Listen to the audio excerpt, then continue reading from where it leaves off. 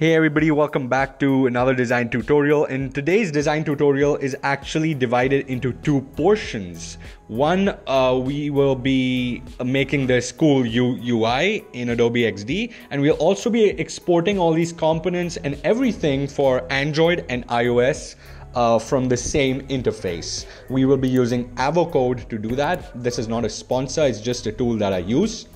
So without further ado, let's just get started.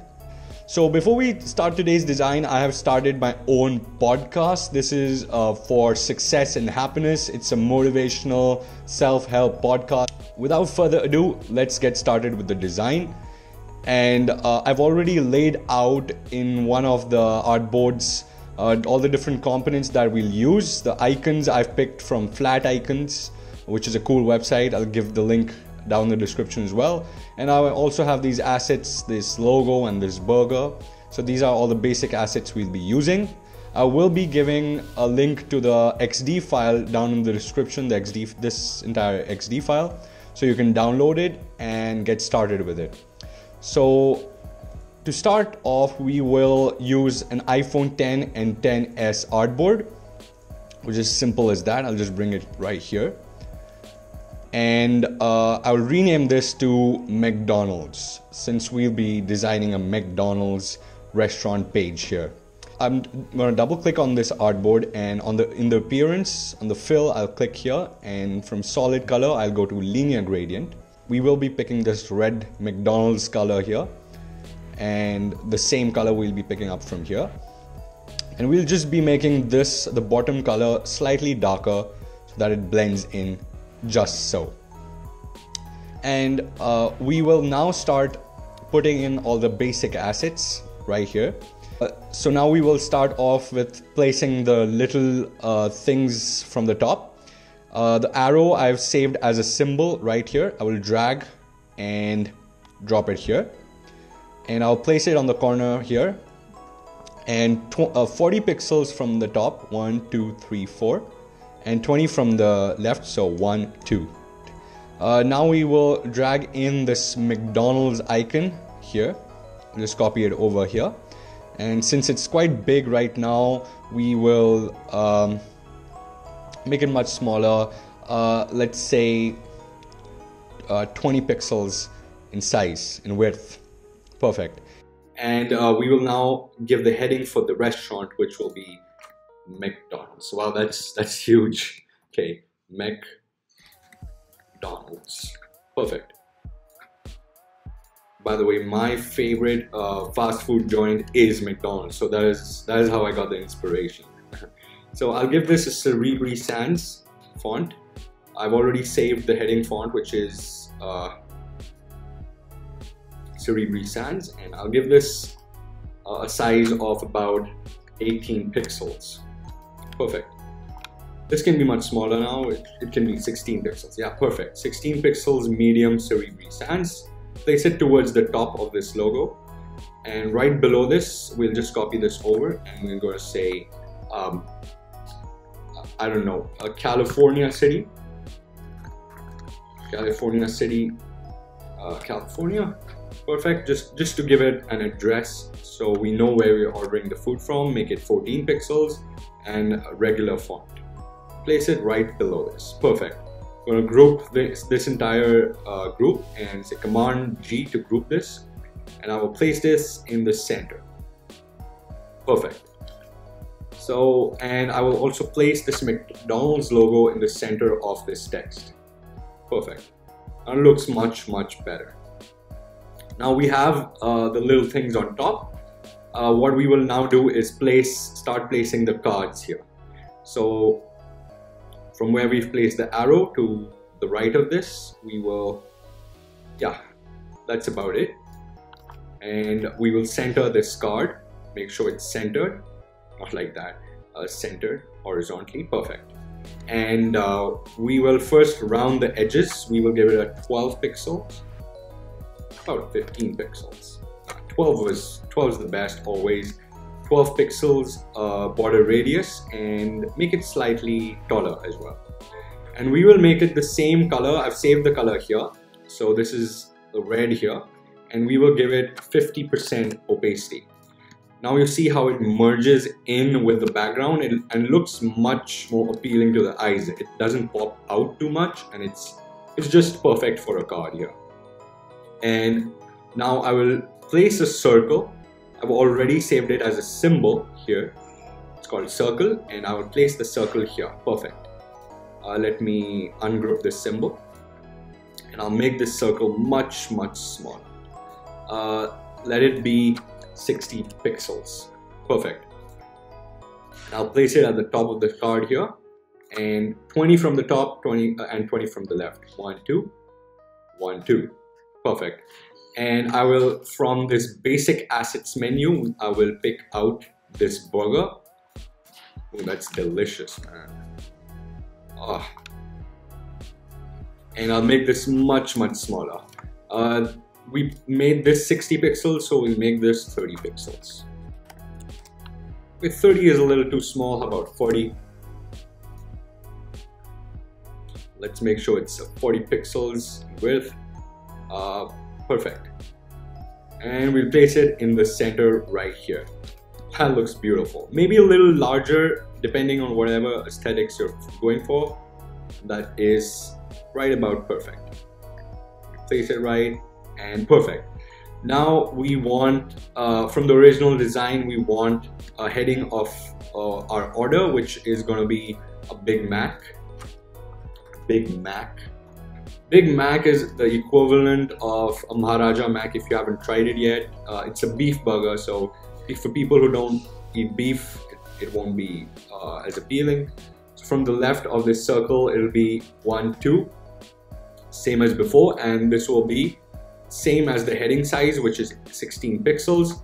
So we're going for 16, and right below this, about 10 pixels below this, 7, 8, 9, 10, we will have all, everything that has been included inside the burger, any special requests, things like extra lettuce, plus vegan option.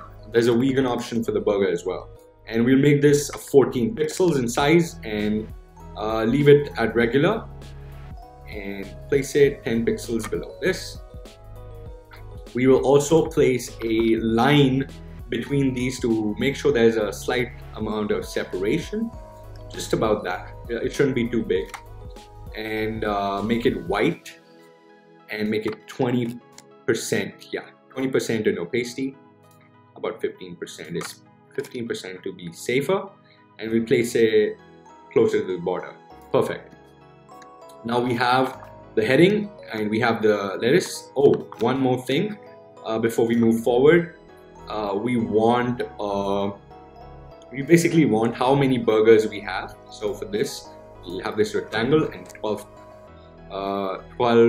pixels of border radius here, and make this 20% opacity, and above this we will place another text that will be the number of burgers that we're ordering. Right now we're ordering 2 burgers, and we'll make this 12 pixels, maybe even 10. Perfect. And we place it at the center of this rectangle. So now we will group it and we'll place it 10 pixels from the left. Perfect.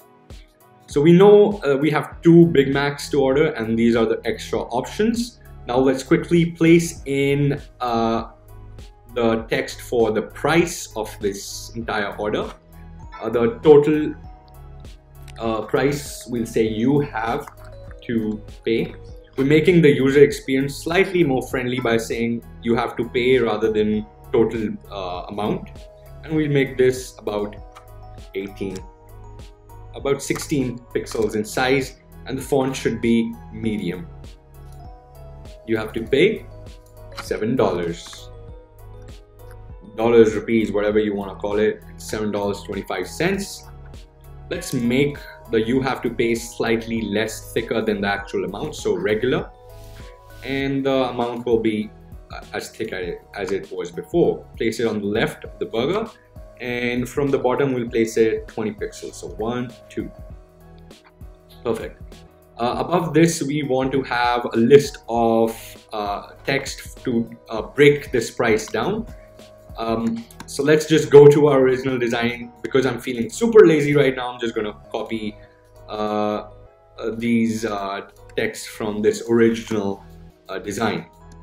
So let us make this much smaller as well. Perfect. And we'll group this up and we'll place it right above this text. 10 pixels. Got it. Done. So now you have a breakdown of the amounts and the total amount that we have to pay. We will now give options for payment. We will just copy this card bottom, so 20 pixels, so 1, 2, perfect. And here what we want is a simple card interface such as this. By the way, the opacity of the card will be 25%, not 50%. So correct that, 25%. We all make mistakes. Now what I'm going to do, I'm just going to copy this circle from here. I'm just going to hold Option and copy it here, just like that. And I will put in from here, I will put in the payment option as Visa, copy it from the basic assets panel and put it right here. Perfect. And I'll make this slightly smaller and I'll ungroup this. Wait a second. Yeah, I'll ungroup the symbol and make it slightly smaller and place it in the middle. Perfect. Now we have Visa set up. We'll make sure that I'll just lock this card out so that we can group it and drag everything here. And we'll give it a heading of payment options. This will be 16 pixels in size and regular font will do for now. And from the top, I'll have it 20 pixels, 1, 2, 1, 2. Perfect. And align this in accordance with that. Perfect. So payment options, we are going to say Visa debit. Quickly just create this. What I'm going to do is I'm just going to fast forward this portion because this portion can get slightly boring.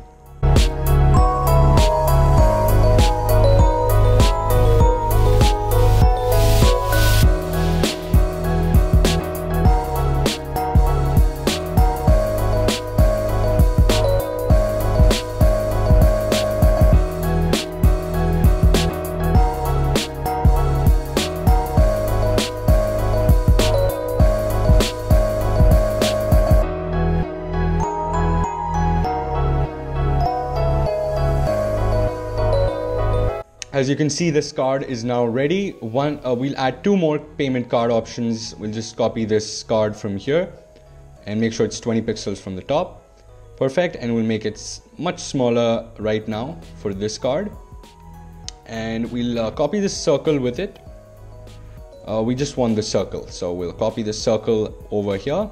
Perfect. Place it in the center, just like that. And we all obviously want to give more payment options. So we will give the PayPal option as well. By the way, these icons I've picked from flat icons, so go ahead and copy your icons from flat icons as well. Flat icons is a great resource. By the way, I'm not a sponsor, so it's a I use it on a daily basis myself. So that is PayPal's icon right here. Perfect. Perfect. Now we will give, just like that, we'll just give PayPal. I will say pay with PayPal. PayPal. And we'll say medium font. We want a medium font always for a heading. And right below it, we want to say what account this is. So my email ID is Puneet Web Developer, anything, Puneet Web Design, I don't know, it's a random email I'm setting. It's not, by the way, this is not my original email account, so don't send any emails there. And we'll set this to regular and 50%. How about a 70%, 60% opacity, and that's perfect. So we know what we're paying with, and we also place this arrow from the top, bring it right here. Perfect. And we'll give another payment option as well, obviously. So I'll just drag this card from the top here, right here, give it 20 pixels space, 1, 2, and as you can see, it's overlaying slightly, but that's fine. And we want a cache option as well. Everybody wants a cache option these days in every application, so it's necessary to give a pay on delivery or cash on delivery option. And I'll ungroup this and I'll make this much smaller as well. And I'll center this and I'll say pay with cash or pay on delivery. And we'll just give a subheading such as pay with cash or card on delivery. Perfect. Deliveroo, not delivery. And we'll make this smaller as well. Make this a regular and 60% opacity right here. And I'll bring this arrow from the top to this place, to the center, and perfect. Okay, so this is slightly overlaying. We'll just make this text smaller. So pay with cash or card on delivery. We'll just say pay with cash on delivery. Perfect. And that was it. That is our final design. As you can see, it's beautiful. The cards blend in with the background. And the best part about this theme is you can actually just change the background and the entire look of the application and the cards changes. Okay, so now that we have all the designs ready and everything, I've shown you how to design this. Let's go over to Avocode. If I go to Safari, I've already opened Avocode and it says automate your design handoff workflow. So if you're giving this design to your developer or you're forwarding this design to your team, then this is a cool tool. It has a 14-day membership for free, and then you have to pay a small fees. You can try it for free, or if you already have an account, that's awesome also. How we do it is we say new project right here, and your rad project. So let's just say McDonald's, since that's the name of the design, McDonald's, and we'll say web, iOS, Android, whichever platform you want to export for. I'm going to say iOS for now, and I'll say create project. It'll take a couple of seconds, and I can either drag the file here or I can actually browse for my file. So I've already saved this as payment.xd, and I'll choose the file. Copy of payment has been added. It'll take a couple of seconds to import. I might skip this part or fast forward it. Okay, so now after all that processing, it takes a couple of seconds, maybe even a minute, but it'll process everything and it'll show you all the components. And as you can see, I can already export for CSS and HTML from here, or I can set up variables for different colors and stuff, and I can export. If I want to export for Android or iOS, I will double click here. And as you can see, I can add a variant, or I can export for iOS right from here in all these formats: PNG, JPEG, SVG, WebP. So whichever format you want, you can just from these options you can set. I hope you liked that video. If you did, go ahead and subscribe to this channel, and also hit that bell icon so that you can get my video in your notifications. I do videos every Monday and Thursday, so stay tuned and I'll see you in the next one. Peace.